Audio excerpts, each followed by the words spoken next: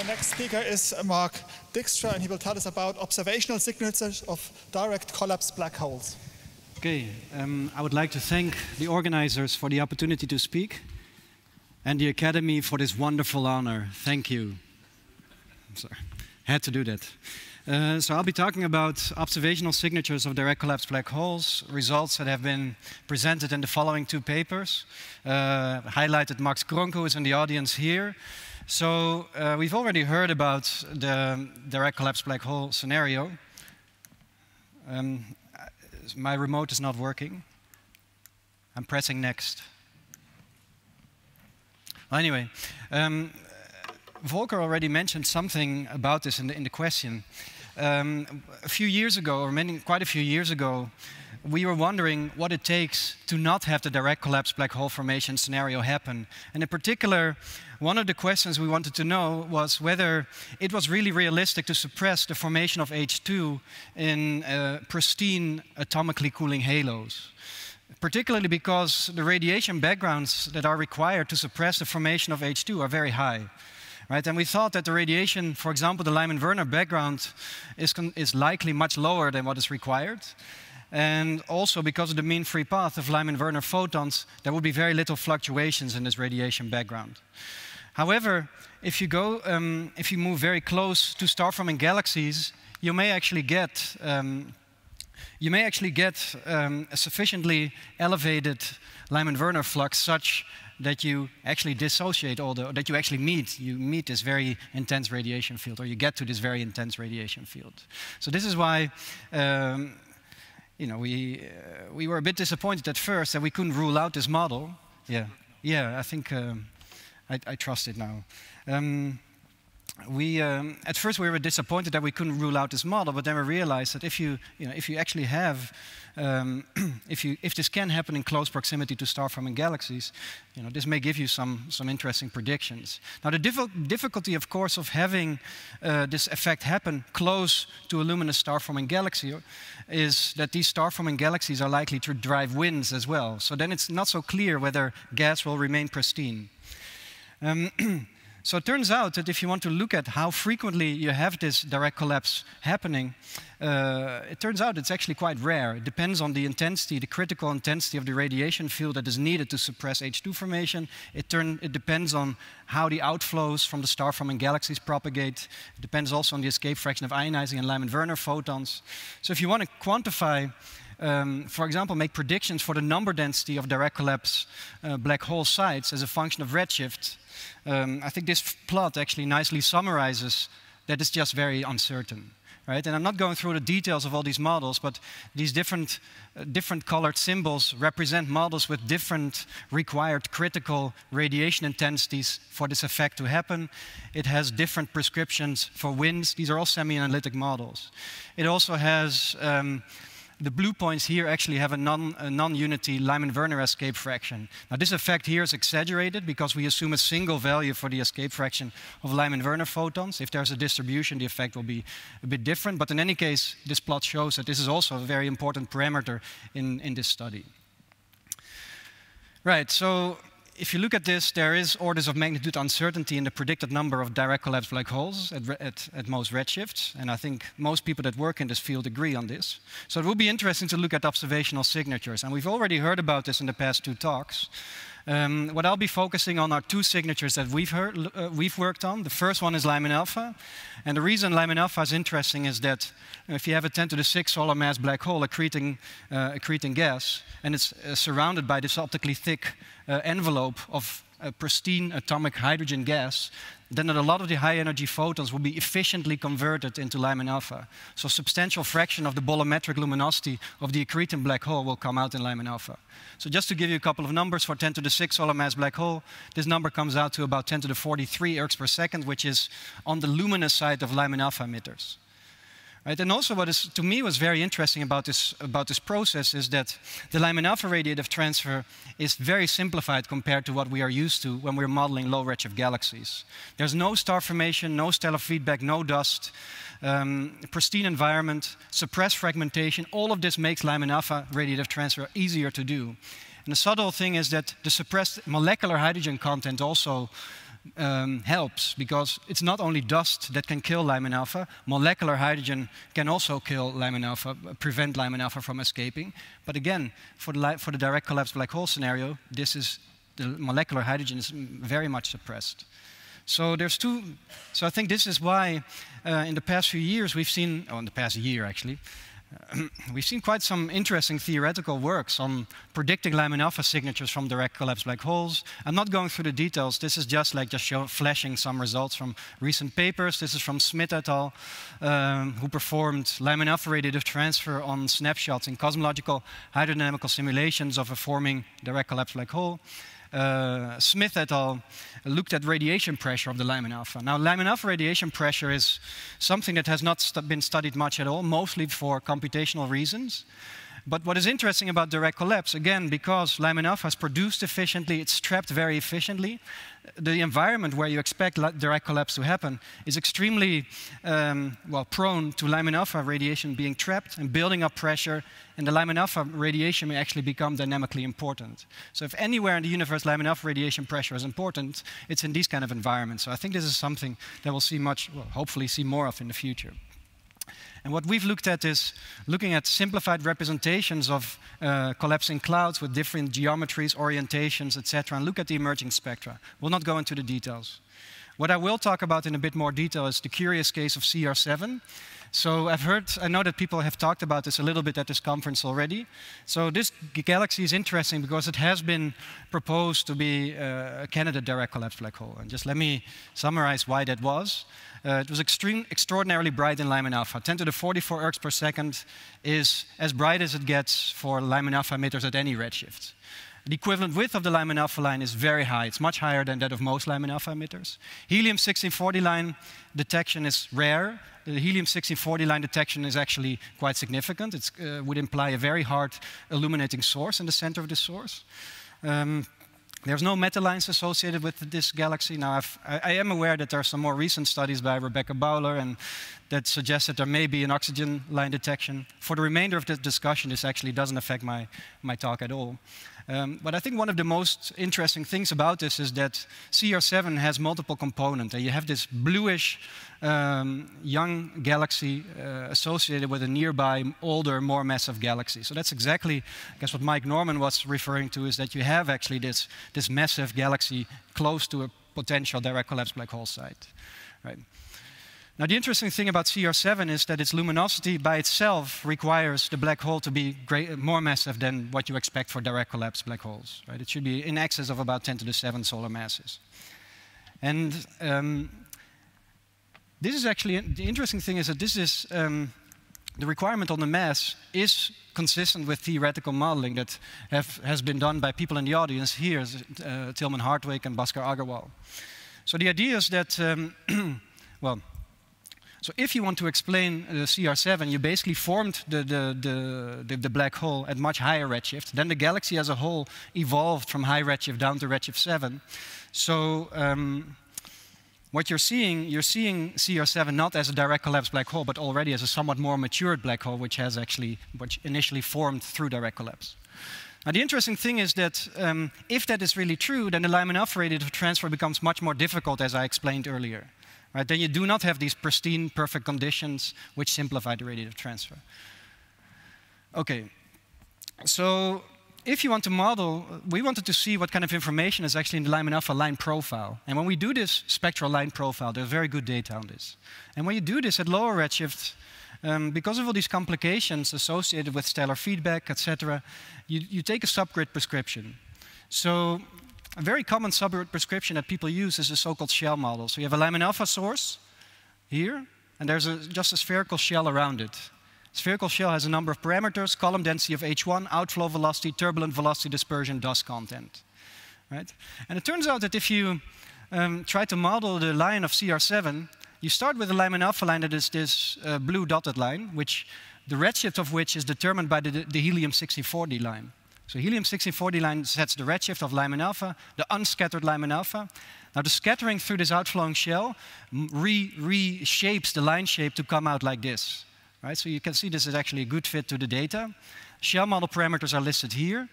I will not run through these parameters, but the main point I want to make is that these shell model parameters are very consistent with what we need for low redshift Lyman alpha emitters and also green P galaxies.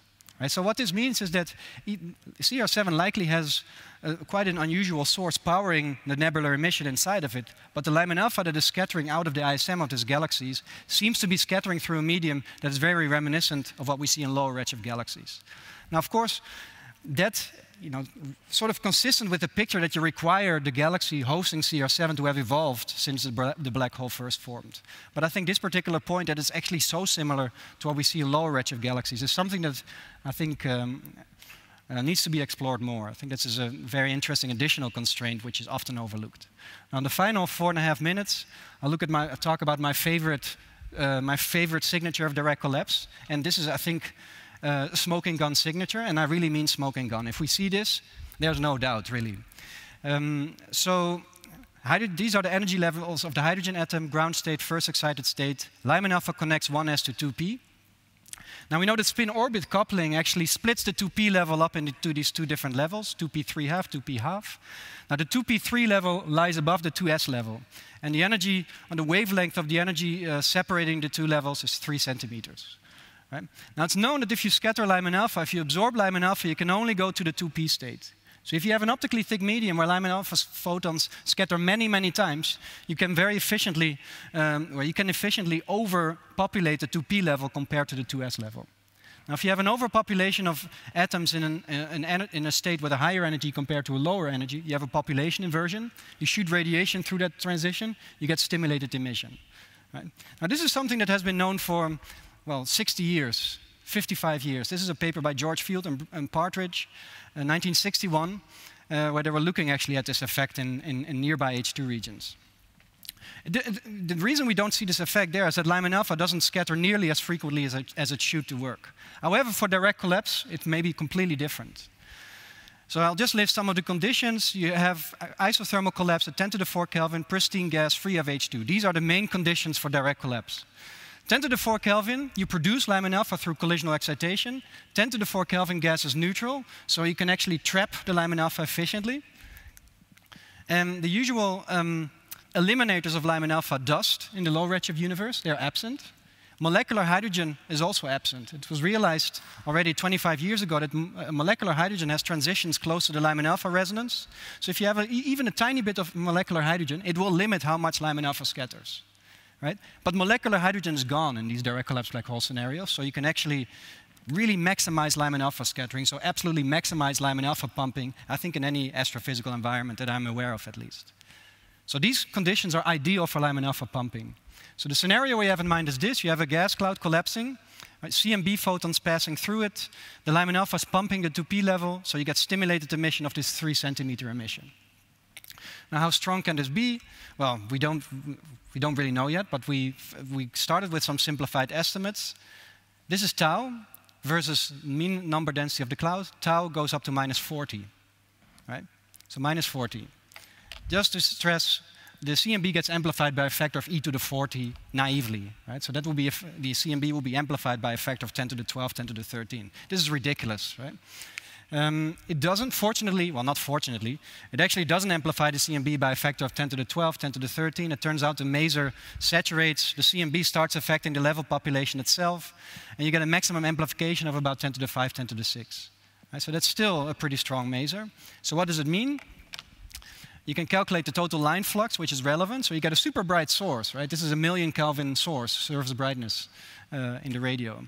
But it's tiny, right? So if you want to calculate the flux, you need to know the surface brightness times the solid angle. Now these clouds are, of course, very small, so you get a small flux still. But the interesting thing is that in principle, this flux is not far off, or it's actually within reach in optimistic scenarios of what you could do with SKA1 mid. Right? Now, of course, what we show here is that the signal is actually only that luminous over a limited time during the collapse of the cloud. But the fact that it is detectable at all, that you could have line detection of pristine collapsing cloud at these redshifts, to me was very exciting. Right? So how would you recognize this? As people always ask me, okay, you detect a line in the radio, how do you know what it is? Well, the 3 centimeter line has known to have hyperfine structure in it, which makes the line very weird. It is very broad and asymmetric. There's 3 different components to it with different line strength, which give rise to a very distinct asymmetric line shape, which is very broad. It's of the order of, in terms of velocity, would be 10,000s of kilometers per second. Right? So this is something that will be completely different than ordinary recombination lines. So I have about 8 seconds left, and I'll leave my conclusions here. I'll take questions after 2 seconds. Thanks.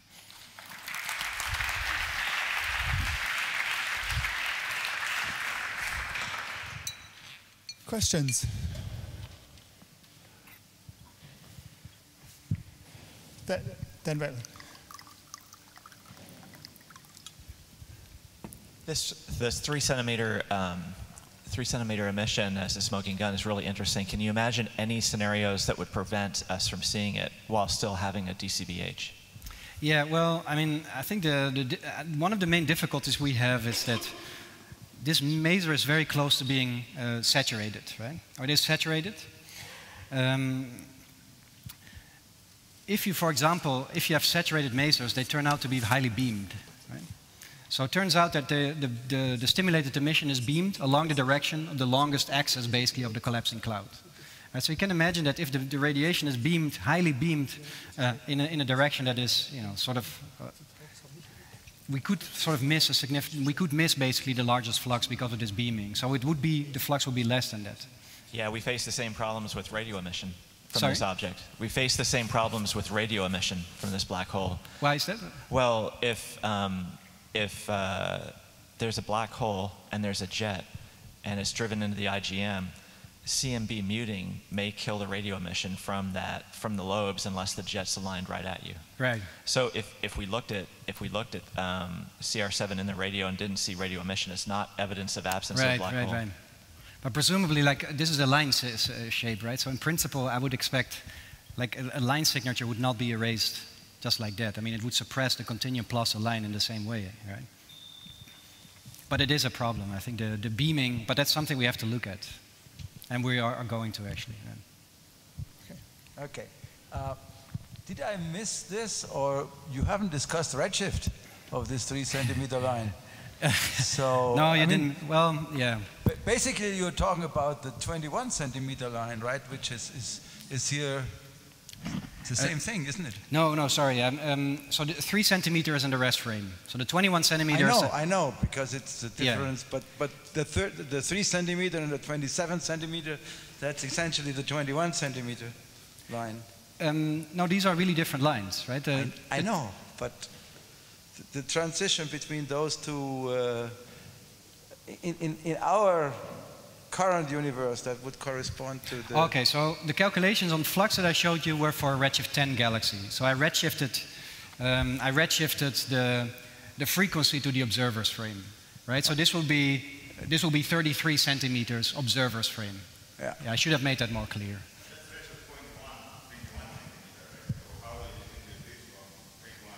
Well, I mean, the line shape is completely different, right? This is a 10,000 kilometers per second asymmetric line. Yeah. Other questions? Oh, here.